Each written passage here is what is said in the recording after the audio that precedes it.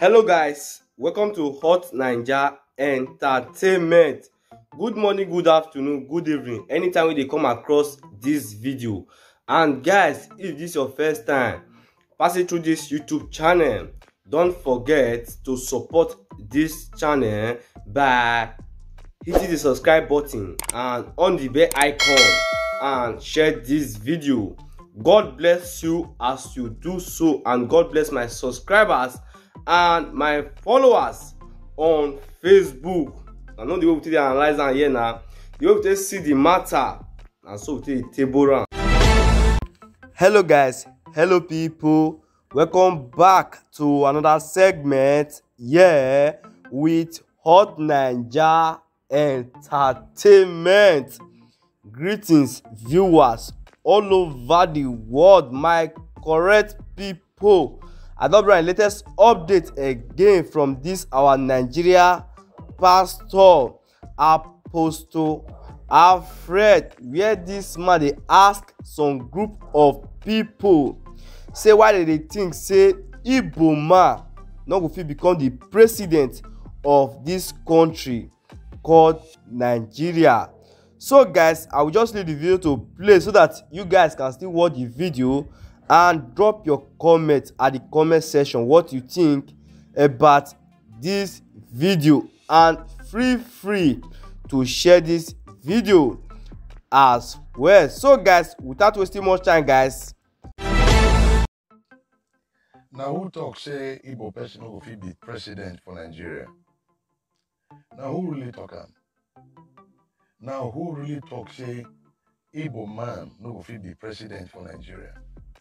And how they take do the analysis and how they take come to that conclusion to say Igbo man no go fit be president for Nigeria. If a Fulani man fit be president, why Igbo man no go fit be president for Nigeria? This one a question when it be say I need to ask, and every one of us need to really sit down, make we ask ourselves this question. Because I don't check everything. I try to put one or two things together to say why be say Igbo man will feel rule this country. Why? If Buhari, if Fulani, when it be say that they commit a lot of atrocity against other regions, fit be president, why an Igbo man cannot be president? Why a person from the southeast no fit be president for this country? Because truth not to make we not talk am, and we will talk am as it be. Because I don't try to open up the file. Why Igbo man no fit be president? Why? They no be human being. Wait, now question we need to ask ourselves. They no be human being. Of course they are, and they also deserve to be president of Nigeria. Yes, they deserve to be president of Nigeria. So I beg, make we really throw away sentiment, make we throw away tribal sentiment, make we really see how we go fit address the injustice meted against a certain region in this country. How a certain region has been marginalized, and how a certain region does also make themselves a demigod over other regions, as if say other region will be human being. The truth be this: if we no want to let Igbo man become president of Nigeria, we not let them go. We not let them go. See, let's make we face reality. Make we throw away sentiment. Let us do it with sentiment. Make we really talk as they be. Now, who really talk say Igbo man no go fit be president for Nigeria? Who? And you now tell me why they no go fit be president. So how na take come to that conclusion? We don't for do that meeting. How na take conclusion na only one region, one particular people now go to rule this country and they go to be president? No. Somebody from the southeast deserves to be a president of this country. And this is the truth of the matter. Make we throw away sentiment. I beg. Make we really throw away sentiment. Make we put light into what they talk so. And I dey very entitled to my own opinion. Yes, I dey very entitled to my own opinion. And every man get right to his own opinion. My people, make we really check this thing. E good? E good. Make una more ask ourselves this question. E dey good? No. To me, e no good. And an injustice. So I beg, Nigeria belong to everybody. Nigeria not belong to a certain region. So say not them. No, Nigeria not belong to a certain tribe. Nigeria belong to everybody. For as long you are in this country, everybody have rights to live, and everybody get rights to leadership, and everybody get rights to do what he's supposed to do rightly. My people, I beg, make una settle down and think this matter. Now who really talk say Igbo man no go fit be president for this country? Who? Where they for do that meeting? And that meeting when they hold, when they take decide say Igbo man no fit be president, is gross injustice and wickedness. Injustice and wickedness to the Igbos.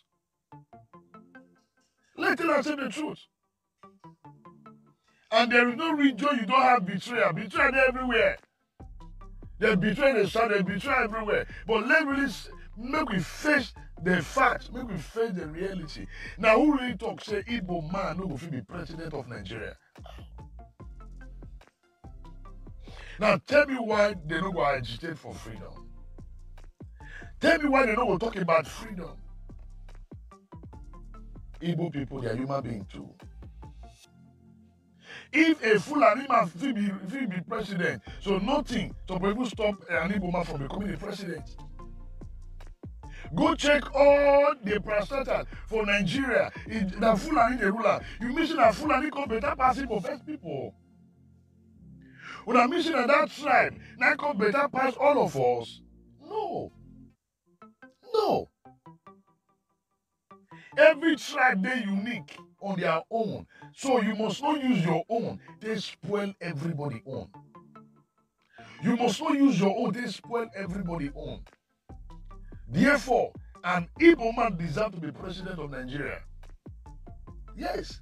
This is my own opinion. Because all these you know, concern me, they're only fighting the Igbos. My brothers, the Igbos are human beings. They are human beings. And we must talk them as they be.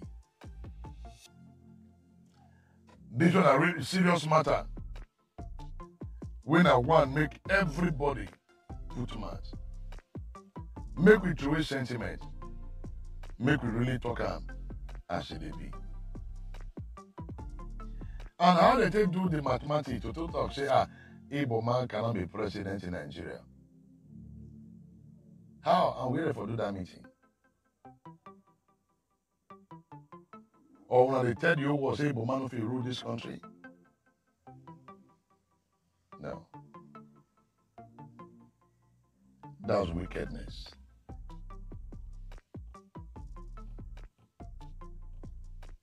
That was wickedness. And we must all look inward. We must all look inward.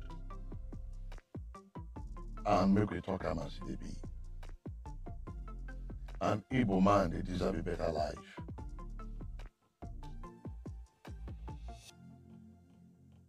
And Igbo man deserve a better life. Because they are human beings. The sentiments, the oppression against the Igbos is totally unacceptable. Make we not celebrate oppression for this country. Make we not celebrate injustice. Injustice to one region is injustice against other region. Me, I will continue to talk about CDB. Now who talk say Igbo man who will be president for this country? Now who talk am? Now who talk am? How can you just sit down? You just marginalize one region. You just carry them, put for one corner. Say they can never be president, they cannot rule this country. How? Then, so which means, now Fulani come better pass everybody. As president from South don't come before, good luck. Outside come enter. The next person now supposed to be from the East. If one really follow equity, Obasanjo from the West, then the outside can come. Outside can come out. Good luck can come from South. Now, outside come out. Outside can come. Who now I give again? West or outside? No. The presidency should go to the East. Now, if we rotate and we will support the rotator, all this agitation of let us go away, it don't go day. It don't go day. So, make we tell ourselves the truth and make we face the reality. But tell ourselves the truth and let us face the reality. Now, who really talk say, Igbo man not going to be president for Nigeria? Who? If someone really check the most industrious and productive set of people on earth, they are the Igbos. That's the truth. Imagine a businessman becoming a president of this country. You know how they'll invent a lot of things into this country. Not the people who say they get business about cow, but we are talking about life. We are talking about life. An Igbo man deserves to be president of this country.